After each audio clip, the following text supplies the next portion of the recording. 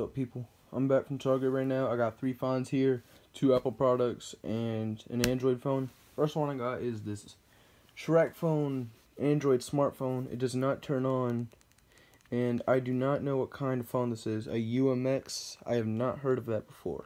Tried to look it up, but I found nothing on it, so I'm pretty sure it's a fake Android. Not fully sure though. But next one I got is this iPhone 6 Gen 32 gigabytes. It works, but it's actually activation locked, iCloud locked, so it cannot be activated, but it still functions though. And last one I got, this is this iPhone 4. It works fine. This one works fine, but it got a couple of scratches right here and stuff, but it functions properly.